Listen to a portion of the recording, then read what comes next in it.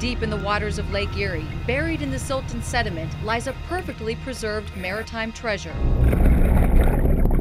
This is a fully intact brigantine. The double-masted solid wood structure was a favorite among both pirates and other hardy seafaring folk.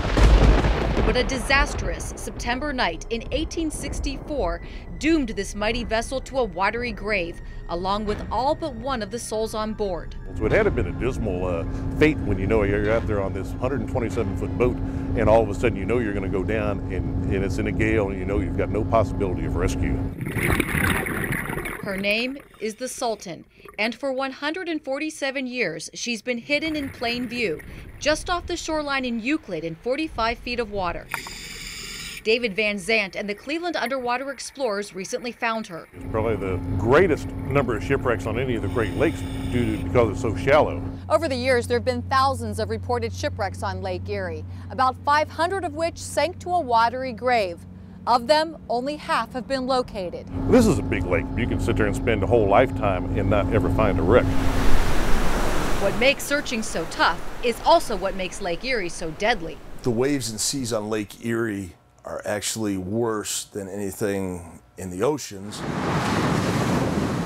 Waves get really high, really strong, really fast. Captain Tim Colburn with the U.S. Army Corps of Engineers says the Sultan sailed during an extremely dangerous time, before the National Weather Service, when the Cleveland harbor was a very busy port.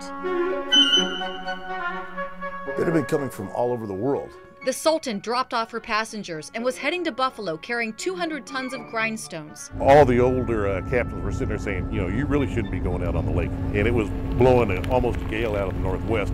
A crew of 8 men set sail and almost immediately ran into trouble.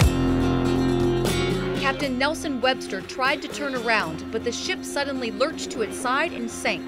2 of the crew decided to try the light boat that was half swamped, got in it and started going to shore, and they saw them about halfway to shore, and that was the last they saw of them. The rest of the men lashed themselves to the masts. The captain, when he was tied to the mast, he could actually see his home because he lived in Euclid.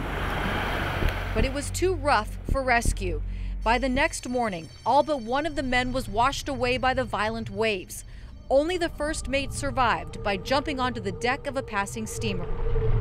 No one knows what ghosts may lie with the Sultan, or perhaps buried treasure. It is preserved down at the bottom. Archaeologists would need permission from both the state and Army Corps of Engineers to excavate, but Van Zandt and his team have no plans to bring her up.